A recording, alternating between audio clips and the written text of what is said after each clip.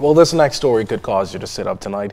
The driver of this limousine that you'll see in a minute is lucky to be alive tonight after his vehicle sustained severe damage in this freak traffic accident late last night. Traffic police tell us that the driver is a diabetic and had reportedly not eaten all day Sunday. While driving south on the roundabout on JFK, he allegedly blacked out and in a high rate of speed ended up in a 15 to 20-foot ditch off Bethel Avenue. Police confirmed the driver had no passengers inside at the time of the crash. Hundreds of or scores of residents gathered at the scene to make sure the driver was okay.